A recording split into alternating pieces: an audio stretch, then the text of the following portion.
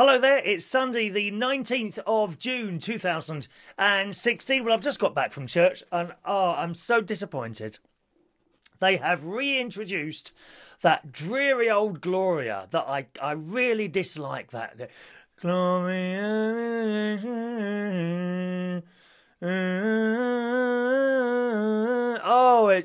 It's hideous. It's so depressing. It really is. Why do they keep insisting on bringing that back? And they bring it back for a few weeks, and then they flip back to the other one, which is quite nice. Da da da da da da da da da da da da da da da. But today, oh please, I'm gonna have to write to Father Danny. I will send Father Danny a very good version which I found, which goes da da da da da da da da. Da, da, da, da, da, da, da. We need tambourines, boys and girls. That's what we all need to go to Barbados or somewhere like that for church, where they have beautiful women in very colourful clothes, standing out the door with tambourines, welcoming everyone in. Not like every Sunday is a funeral. So a little bit disappointed with that this morning. I eventually took Adam's advice on the old cat litter. See how we move from church to cats? Unbelievable, isn't it?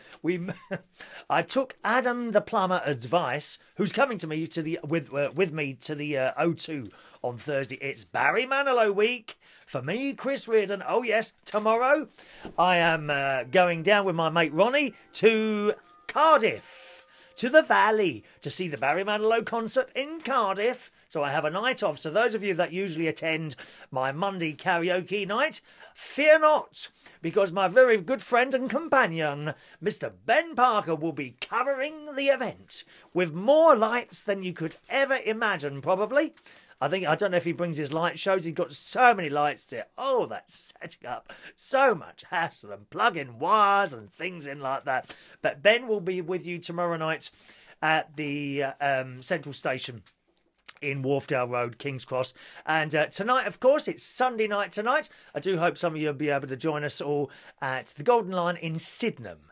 Remember, there's two Golden Lions I work at. The Sunday one is Sydenham. The Golden Lion in Sydenham from 8 p.m.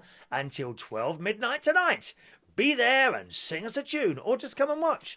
A lot of people just come and watch. You know, they don't want to sing, they just want to come and watch other people sing, so that's quite nice. Yes, I took Adam the plumber's advice with my cat litter, and I'm now using pink Catsans.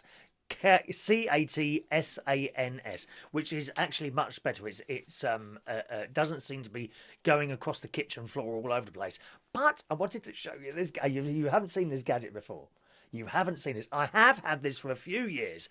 A few Christmases ago, my sister wanted to know what I wanted for Christmas, and I said, "Can you get me one of those handheld vacuum cleaners, but not a crap one, because there's so many rubbish portable vacuum cleaners about. You know, the ones where you just lift it with your hand, like car cleaners. They are absolutely useless. Do be very careful and never buy one that you can use that plugs into the car cigarette holder, because they're all useless. They just haven't got the power behind them. But we found this. Oh yes, this is the job. Look. Dyson, a fellow Get Britain Out of the UK type person. Mr. Dyson, yes. Look, Dyson. Look, this is the job. Listen to this.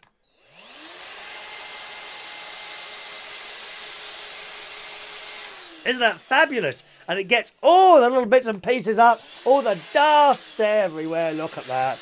Lovely. I'll just give you a little bit of a hoover. Oh, you look so much cleaner now. So this is the thing, and all the little bits and that collect in the bottom there. Can you see? Little bits of dust and stones. So for those little stones that do end up halfway across the kitchen floor, I have my portable Dyson vacuum cleaner. Battery operated. The only thing is the battery life, I think it's about, I don't know how long, it's probably about 7 minutes. And that's always annoying when you're out in the car and you do that and, oh no, the battery's died. It takes, I don't know how long it takes to charge up actually. I usually leave it, as soon as it dies, I put it back on the thing again. But it's like lots of things with batteries and what have you. You are supposed to use them until they completely die and then charge it up. All this topping up batteries and things doesn't do your stuff very good, really. It's the same with a mobile phone. You know, which those of you that most of you know this already, but all these shows are filmed on an iPhone 5S. I've got a 5S. All the shows are filmed on the iPhone 5S. Indeed, when you watch the live karaoke streams, or I might do a Facebook Live thing, they are all done on a mobile phone, which is positioned wherever is a good position in whichever venue I do. So that's just for your information. And even the iPhone, I use it at least a couple of times a week until it completely dies. Like I might leave it on, you know, unlocked in the house so it completely dies, and then I charge it up again, and that's the way you get the best use out of that battery. And talking of live shows, we did when I got in last night from work. I got in. It was late last night because they bloody well closed roads again on a Saturday night in the middle of London. They close. They don't do it during the week. They do it on a Saturday night in the middle of London. Coming on the Westway, they'd closed the Westway and the queues of traffic. And of course, I got caught up on all this, and the hour journey turned into an hour and 40 minutes coming home in the middle of the night. You know, it really has something to be seen. You know, 1 o'clock in the morning, and you've got queues and queues of traffic trying to leave London. It's just a blooming nightmare. Anyway, so I got home last night, and on the way home, I was listening to one of the Tony Blackburn. I'm a big fan of Tony Blackburn's, always have been. Here's my hero DJ, as in music DJ. My hero music DJ is Tony Blackburn. And I was listening to him on the way home in the car, and I thought, that's quite nice. And I thought people that they want to hear, just perhaps want to hear his voice. And I thought, you know, maybe there's one or two people that might want to hear my voice now and again a little bit more regularly than they do already. You never know. It's quite nice to have a friendly little voice in your ear, isn't it? So I got back last night, come upstairs, brushed my teeth, and then we did a little live bedroom cam last night.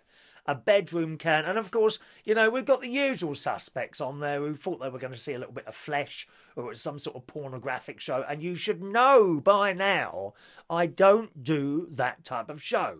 I really don't. You know, okay, so I was completely naked in bed, which you might have enjoyed, that little thought in your mouth, in your head. You might have enjoyed that little thought in your head, the thought of my naked body in bed speaking to you, but all you could see was my shoulders, my bare shoulders, boys and girls, which incidentally, you must always cover your shoulders if you're going into the Vatican in Rome. Very important. I just want to, you know, it just came into my head then.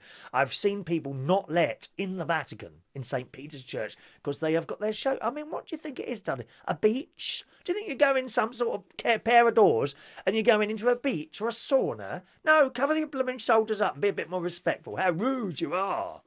So there's no ever any rudeness on my programmes. Okay, but some of you sent a message. Let me see. I think it was Kiki D. Let me get to. Oh, there we are. Kiki D. I nearly choked on my coffee this morning when I saw the words bedroom cam. Oh, I bet you. What did you think you were going to see, Kiki D? Honestly, dear. See, you could have been with us live. Generally, I think people who have hit a subscribe button somewhere on Facebook Live do get like a bleep or a little flash on their phone whenever we're doing a live thing. And you can join in. And then you see I get the messages straight away, and then we can kind of have it's got a two-way chat with various people, which is quite nice. But I think you do have to hit a subscribe button or somewhere on one of the videos, one of the live videos. So that would be the square ones. This one, all the recorded ones are wide, aren't they? All the live ones are a little bit shorter. So somewhere on there, I think is a subscribe button, and then you would get a little message whenever we're live. But if you can't see it live, doesn't matter, because it always goes up as a recording afterwards. And yes, Kiki D says, when I saw Bedroom Can, such a lovely and intimate broadcast. Thank you. I'm glad that you enjoyed the intimacy. I really am, Kiki D. We do get a little bit intimate, just you and I together on this programme. We do, dear. We do. By the way, back to the karaoke. As Kiki D reminds me of karaoke. It's only the Monday I'm away this week, okay? So Monday, Ben will be doing Central Station, and I shall be back at the Golden Lion, as always. The Golden Lion in Sydenham tonight. That's Sunday from 8 o'clock. And the Golden Lion in Camden on Tuesday. That's at 9 o'clock, all right. Let me see. Where are we now? Oh, I'm losing my place. I've lost my place now. Where is it? Pet. I've showed you the pet. Have we done that? Have we done that? Just a minute. Let's throw that away there. I'm surrounded by bits of paper at the moment. There we are. Now, what was that? Done that. Oh, yes. They've got... I can't remember if I told you this. So hopefully I haven't. They've got a new self-service till at the post office in Wokingham. Oh, no tissue. Oh, it's... Sneeze time. Sneeze. What a minute. Oh, by the way, the birthdays are coming up. Don't worry. If it's your birthday, that will be coming up, boys and girls. We don't miss out any birthdays, or at least we try not to. Okay. Oh, actually, let me just check out. Someone sent me an email, and it might be their birthday today. They gave plenty of notice. Let me just double check that it's not their birthday today. Oh, you know what tomorrow is, don't you? The longest day of the year, boys and girls. Let me just see if I can find this now.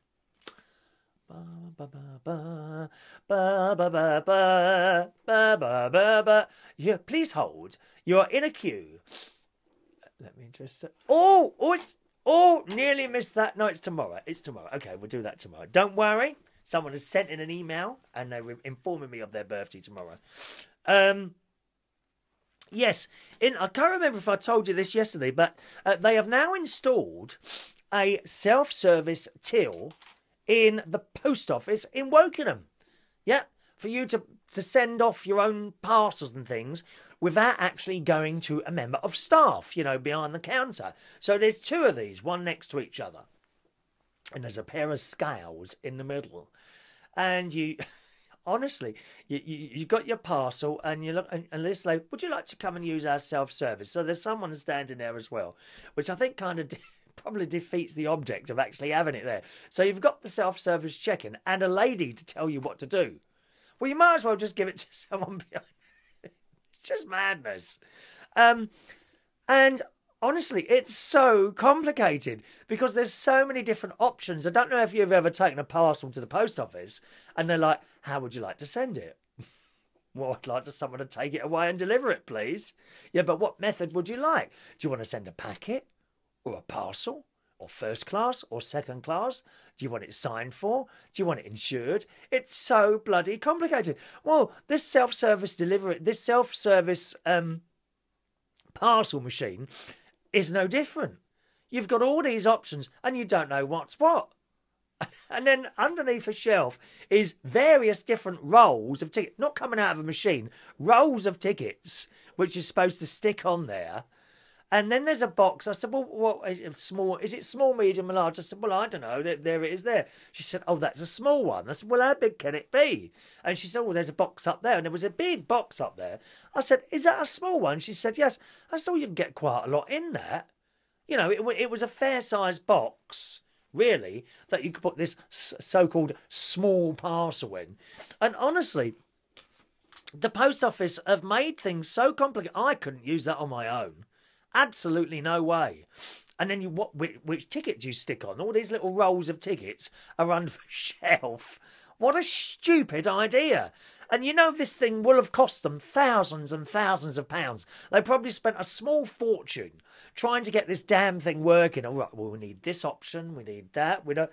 And I said to the woman, I said, how is this ever going to work? She said, oh, you'll be surprised. You'd get used to it. I don't think so.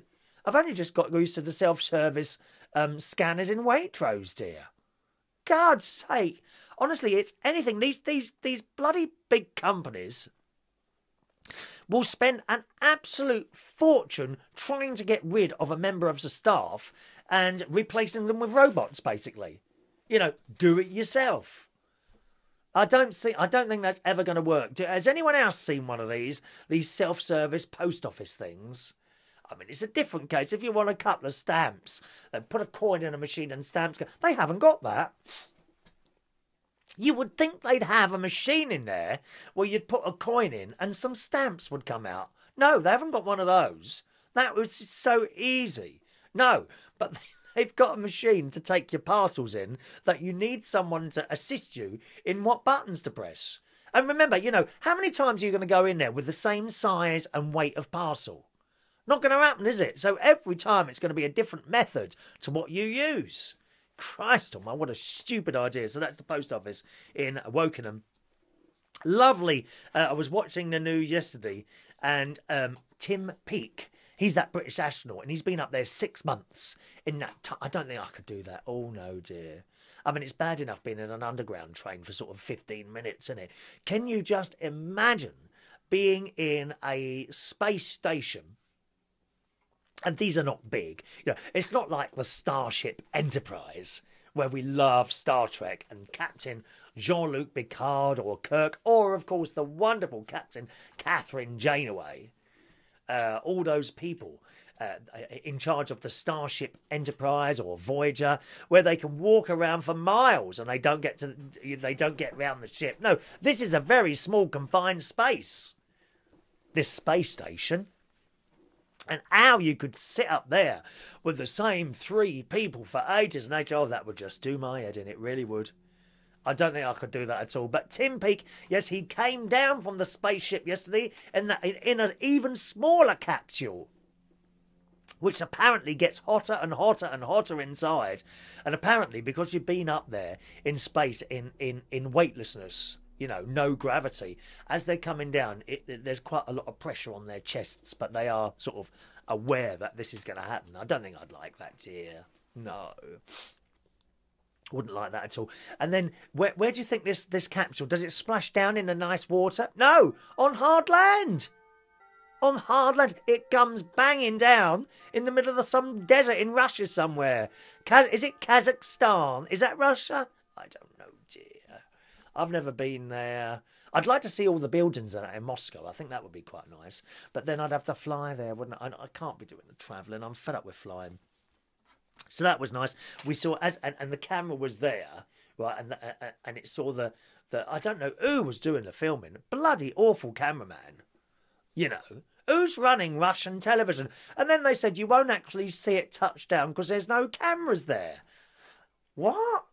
They known this thing was coming down for 6 months. Years. Why haven't they got a camera there so that we can watch it bang down on the ground live? Madness. They could have sold that to the news channels, couldn't they? But no, I suppose that's one of the secrets things, isn't it? You know, where one country doesn't want the other one to know how they do this and that. Oh, get over it, dear. Get over it, honestly. So that was Tim Peake. Congratulations to him for coming down. It was great seeing the parachute come through the clouds, because I think it has to slow down from like hundreds of miles an hour to about 15, and it goes bang on the ground. Apparently, it feels like a car crash as it comes down. Why they can't put a couple of duvets or spring mattresses out there, I don't know. I would happily have lent them my spring mattress to come down, so the spaceship would come down and bounce a couple of times, so it would be less, you know, or foam or cardboard boxes, anything to break the fall. But no, it comes smashing down onto the desert, dear. Let me pick my pens up. Most uncomfortable. Congratulations. They're very accurate with the time as well, aren't they? They said it will be landing at 10:15. How do they know that? How do they know, almost to the second, what time it was coming down? It's like, you know, it's like the old, you know, when the Queen does events. You know, our Queen. Everything is timed to the second. How do they do that? At 10:15 and 20 seconds, the Queen will be appearing on the balcony.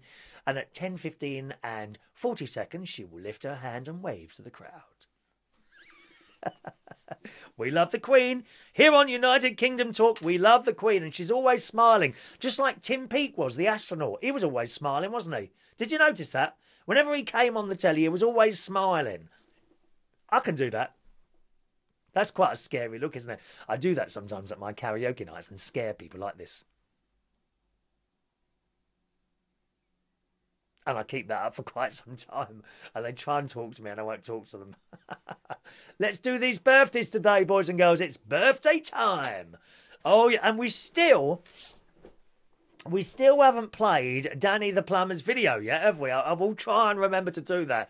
Possibly tomorrow.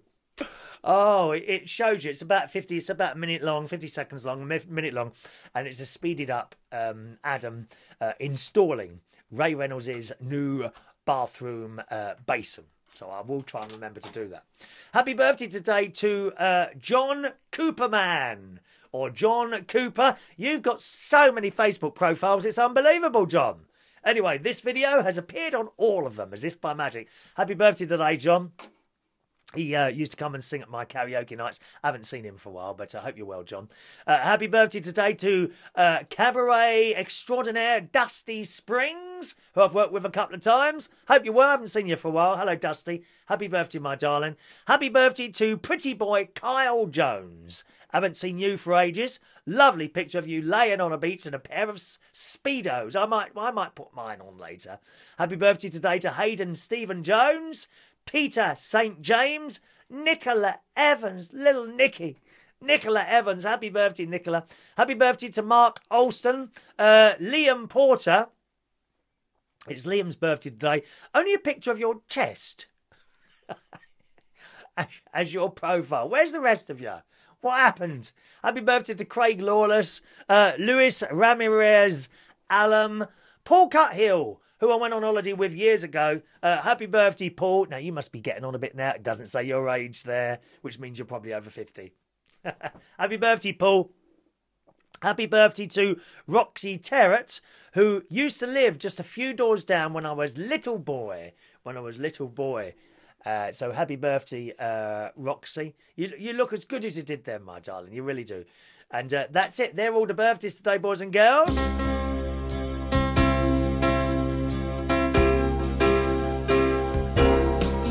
Happy birthday to you. Happy birthday to you. Happy birthday, beautiful people. Happy birthday to you. All right?